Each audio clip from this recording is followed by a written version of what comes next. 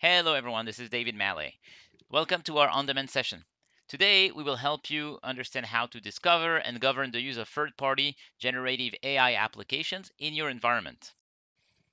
And be aware that this session is not a simple demo. It's a real step-by-step, side-by-side session, and our goal is to make sure that by the end of this recording, you have your environment configured and ready. And so the goals of this session is number one, to help you configure Microsoft Defender for Cloud Apps to detect new generative AI applications, learn how to evaluate them, and possibly block them or allow them. To do that, you have a couple prerequisites.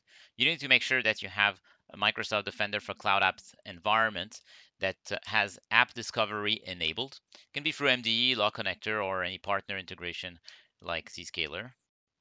And of course, you need the proper access rights to Defender for Cloud Apps, making sure that you're able to create simple discovery policies and to view discovery data.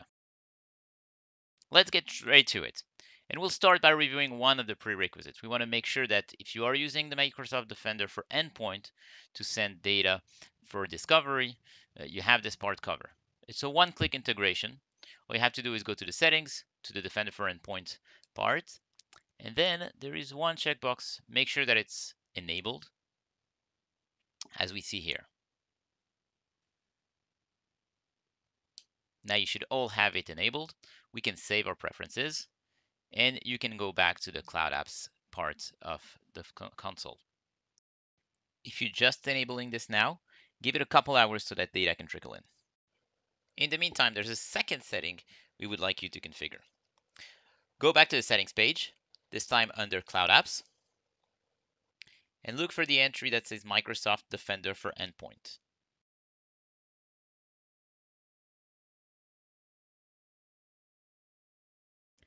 Then we want you to look at this first checkbox here on the page.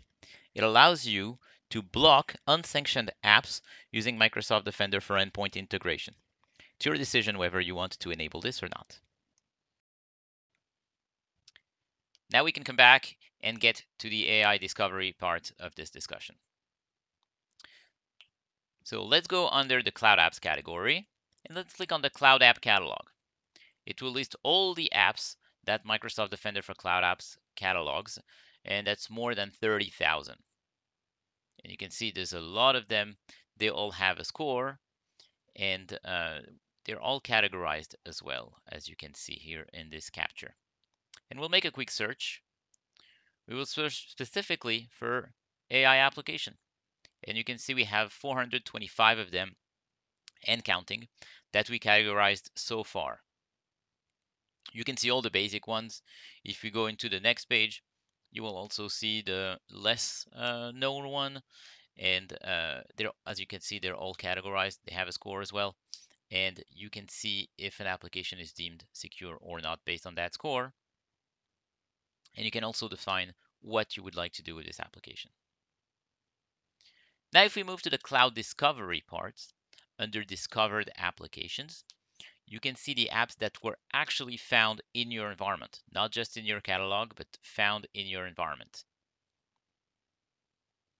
And we're going to filter again by generative AI applications. And here, so that's much less. That's 2, but that's the ones that are used in the environment. So we can see Microsoft Copilot and Google Bard.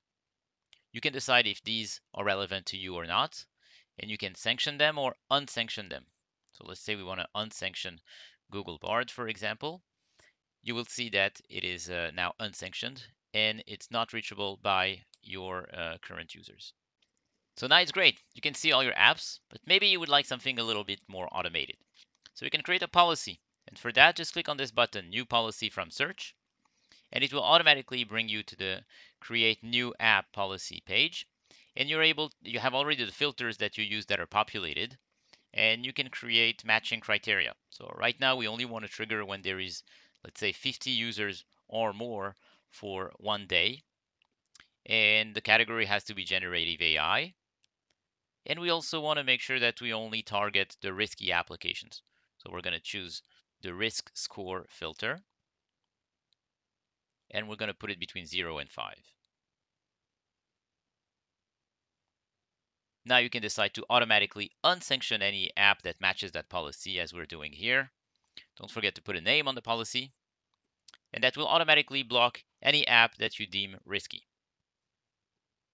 Obviously, the thresholds and settings we chose here are a sample of what you can do, and I encourage you to configure what is relevant in your environment. If you're an extremely large organization, the 50 user threshold might be too small. If you're an extremely small organization, it might be too high. So I invite you to edit that as you please. Thank you all for watching this session. We hope this was productive for you and that you were able to configure the settings which you suggested. We're very happy to hear in the comments of this video any other scenario for which you would like to have on-demand sessions just like this one. Thank you all.